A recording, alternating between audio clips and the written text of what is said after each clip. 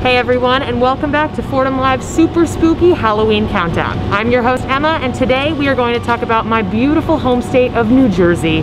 New Jersey residents are one of the only state populations who celebrate the fabulous holiday of Mischief Night, also known as the night before Halloween. Mischief Night is the ultimate time-honored tradition for all those angsty teens holding in their inner badass, as it is an excuse to TP a teacher's house, egg a nosy neighbor's mailbox, or just go ding-dong ditching.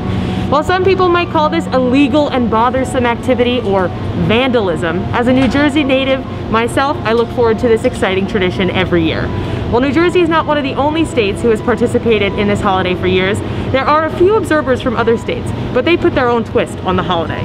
In the Great Lakes region, people refer to it as Devil's Night, and in Niagara Falls, people call it Cabbage Night due to the illicit activity of hunting down farms with rotting cabbages and hurling them at houses.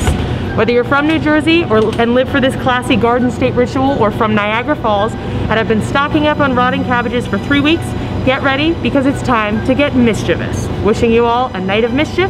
See you next week on Fordham Live.